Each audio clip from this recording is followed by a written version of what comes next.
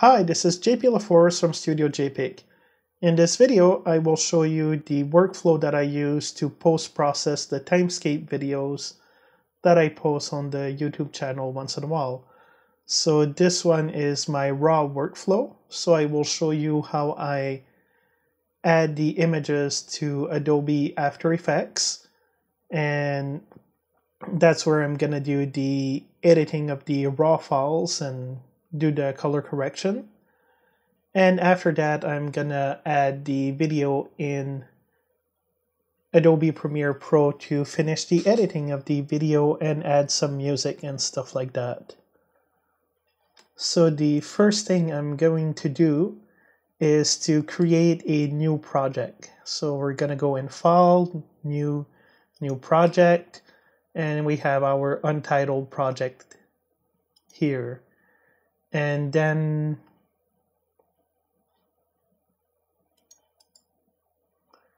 in here, we're gonna add a new composition. That's where we're gonna put in the images. In this case, I'm going with a 4K resolution and 24 frames per second. And the rest, I'm gonna just keep the same for now. So there is no preset that I found for 4K, so just had to go in custom and all that. So I'm just gonna call it Timescape 4K raw, and then the place I took it, which is Florenceville, Bristol. And you can select a background color, but that's not really important. Now the next part we have to do is to import file. Now I'm gonna select the first one, and you see a check mark here, camera raw sequence. It means I don't have to import all the images. I just select the 2261, and it's gonna automatically know that 2262, 63, 64, 65, and all that are all part of that sequence.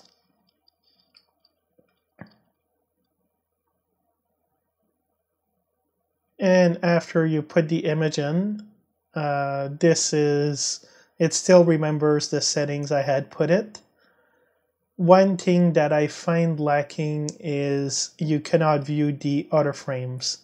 Since this is a sunset, it means that the first images are always going to be brighter, and then the last images are going to be darker as the sun sets down.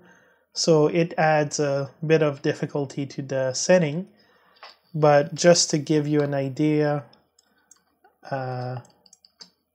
this is the image closer to what it was. So I had 74 in those two, and then 53.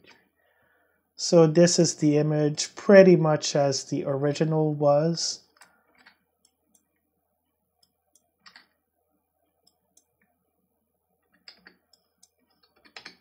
And this is the one after editing. Alright, so basically I kept the exposure the same and the contrast the same, and I played with the highlights to bring the sun down a little bit here too, so it's not overexposed. And you'll notice as you play with it, you can activate the highlight clipping warnings here for the highlights and the shadows.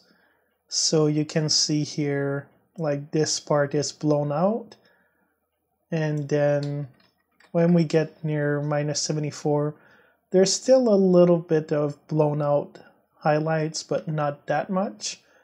And I'm gonna start using the video a little further from this, because if you can see here, all those little specks here, those are flies and wasps and all sorts of other stuff that was flying that day. So the part before the sun really sets down was not really usable because of all the bugs, and the camera was too close to the top of the trees.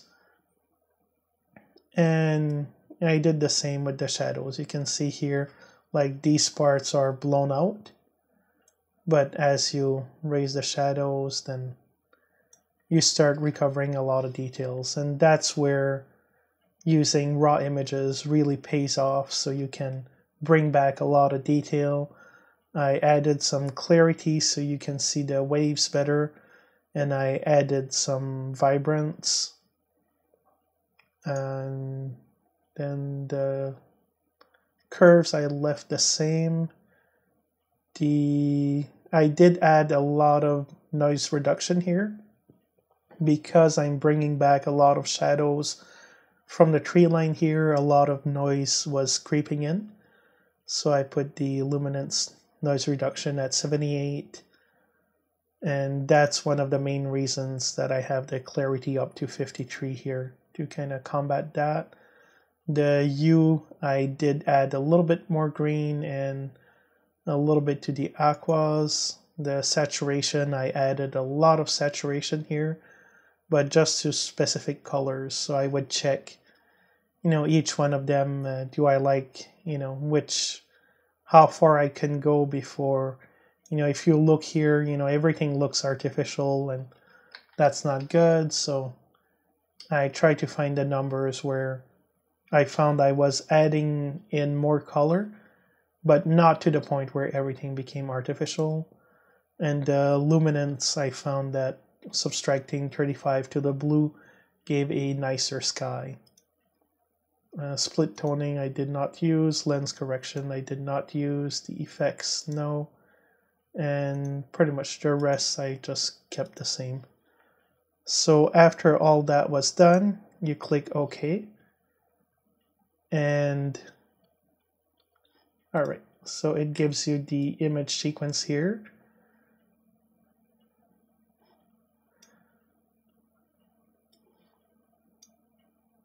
Alright, so I drag it here and put it in the first frame. And here you will notice that we are dealing with 4K raw video, so my computer will have a hard time processing all of this.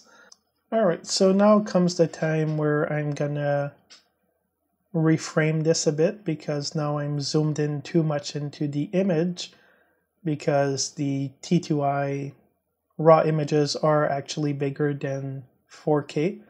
So I'm gonna have to downscale this a bit. And as you move, you're gonna notice that you have some scales here, so for both X and Y. So I try to get to a number where everything fits in, and where I get, just one scale. So if I go,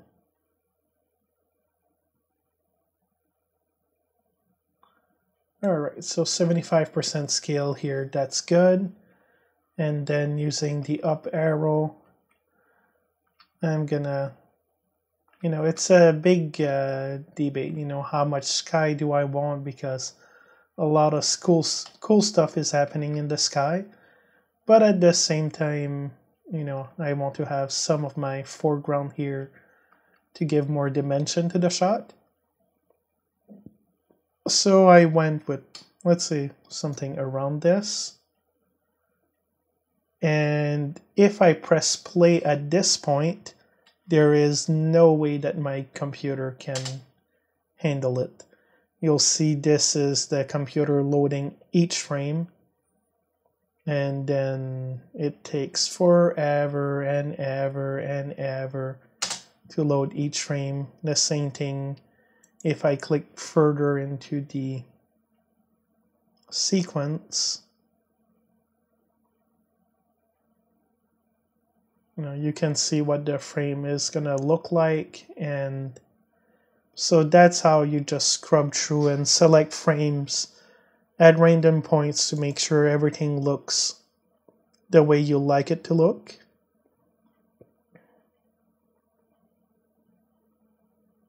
And when you're done with this, then you can save your After Effects composition. Now I'm not going to save this one, since I already made one where I spent more time getting everything correctly. So I'm just going to close this for now and open up in Adobe Premiere Pro, and I'll show you how to complete the process from there.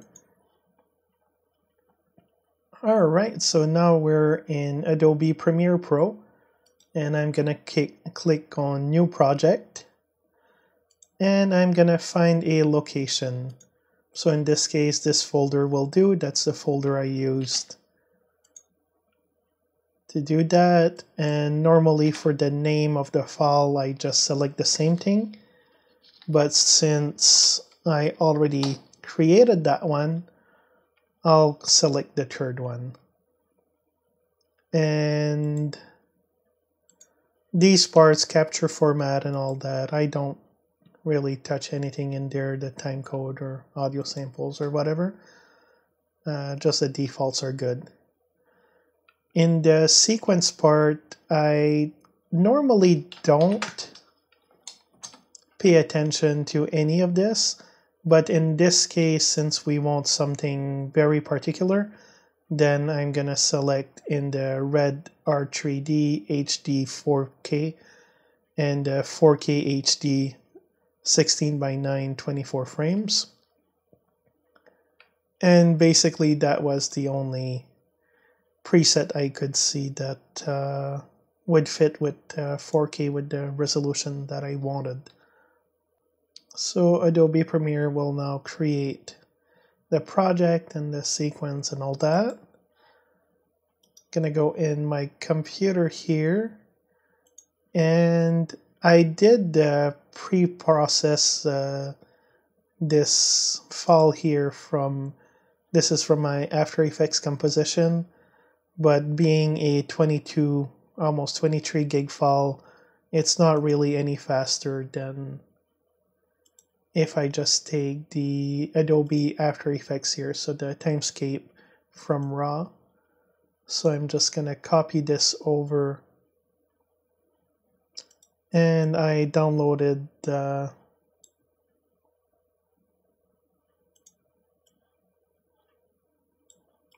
and it does, okay, so in Premiere Pro, you have to select which composition to take from the After Effects file, and then I copied over, this is the MP3 that I used. I put this in here, I put it here, then I just trim, and if you press shift, it's gonna stick to the end of the previous clip, so that way my MP3 file and my images are now the same duration. And that's pretty much it. You could add special effects or special anything else if you would like to.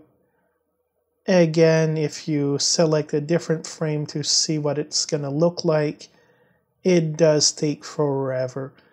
So really there's not that much editing I can do very quickly here, but then I just go File, Export Media,